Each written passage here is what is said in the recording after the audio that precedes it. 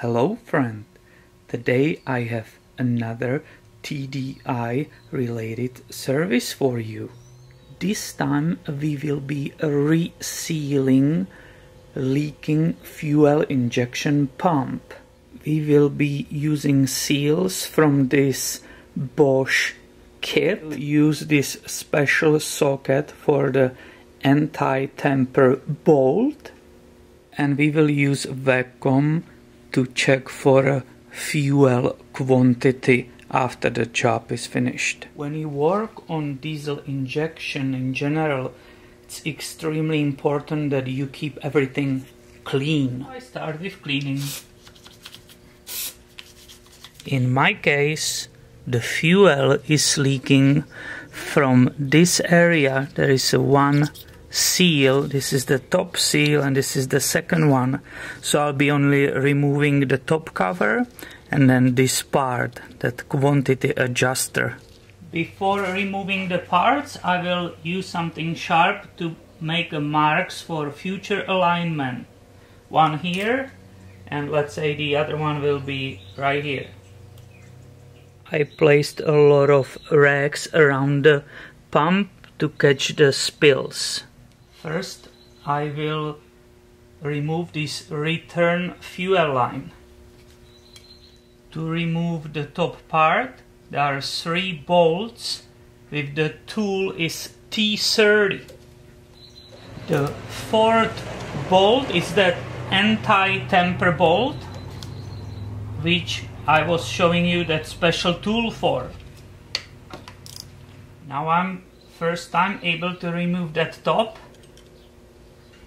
And you see the gasket fell off automatically and the fuel ran out kind of a lot, so that's why we put all those racks there. Here is the detail with that top cover off. To have some play for this cable, I will remove that bolt on that bracket down there, and it's a Torx T25. I will continue with removing these 3 T30 bolts, and I'm ready to move away the adjuster. And now we can see the gasket which we are going to replace. It's right here. Now I'm ready to remove the second rubber gasket. Be careful. Make absolutely sure you will not scratch any surfaces. That is extremely important.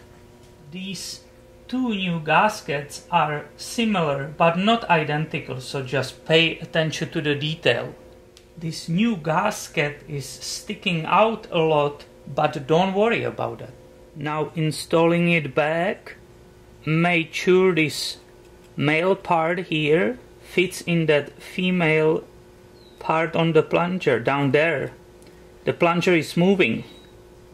This didn't move, but this is moving, so make sure that it fits inside. It's really important.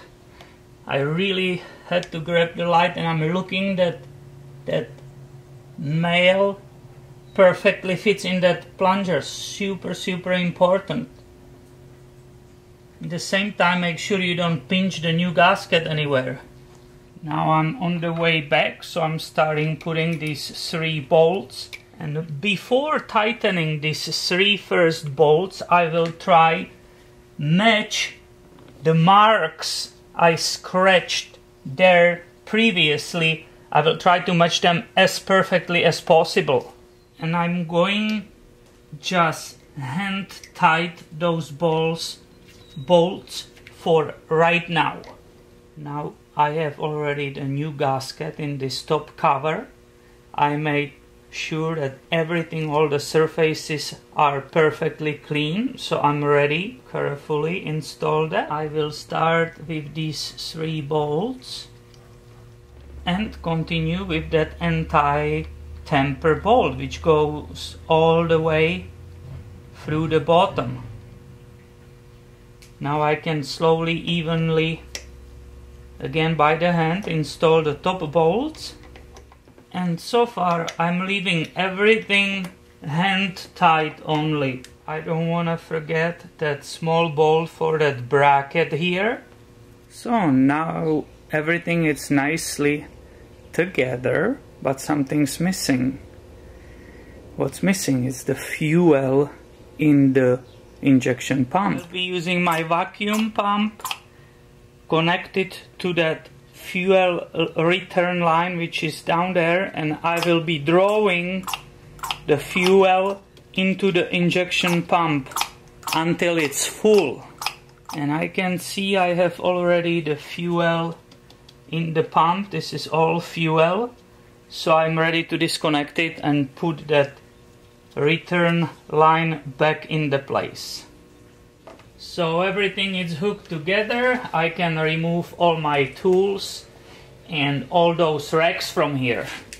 I will use my brake cleaner to remove all that fuel which spilled on the parts underneath the pump. I will use a very small power to fasten all those bolts, and I'm ready to start up the vehicle.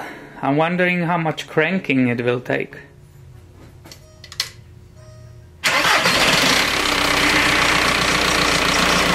And now we will see why we need the VAG-COM.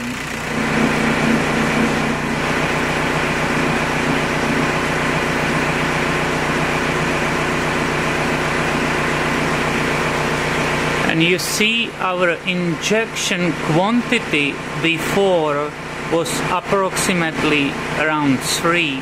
So this is way too high, and it's actually above 9, so it needs to be adjusted. So I'm back at the vehicle, and I will undo these bottom bolts.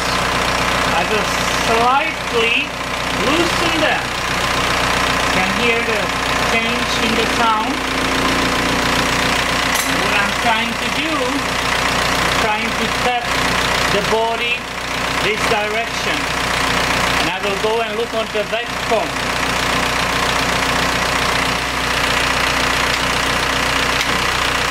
And after a little bit of tapping and watching the numbers, I got it nicely down to the 3.4, 3.6.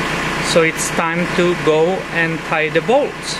After you tie the bolts, it changes a little bit, but it's still very nice between, as you can see, between 2.2 and 9 milligrams per stroke. So I believe I'm satisfied with these numbers, and I will permanently tight all the bolts. Let the engine run, that it got really warm, and I'm very happy with results of this repair. I have finally perfectly dry injection pump. This is the area where it was leaking, and now it's perfectly dry. I don't smell the fuel anymore. So I'm definitely happy with this. This is perfect. So I hope you enjoyed this video. Don't forget to subscribe if you didn't do so yet, and stay tuned because more videos about the TDI engines and vehicles are coming very soon. Thank you and have a nice day.